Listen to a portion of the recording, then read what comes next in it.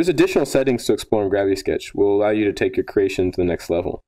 To access these additional features, you need to first open up your menu, click on Settings, and as the Settings panel has a grab bar along the bottom, you can grab that off and keep that into your scene. And you'll see here that you have a series of toggles.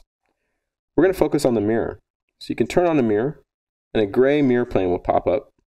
And if that's visibility is a little bit challenging, we can also turn on the mirror axis.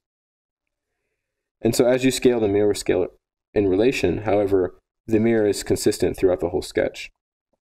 So by sketching on one side of the mirror, you'll have the duplicate show up on the exact other. And while you're editing in mirror plane mode, control points will snap to the mirror as you move close. This is really helpful for joining up ends when you're creating a surface or shape.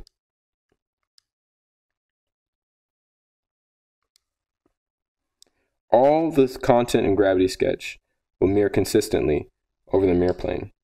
So the same with Revolve, and the same with the Curve Surface tool, and all the other tools in Gravity Sketch.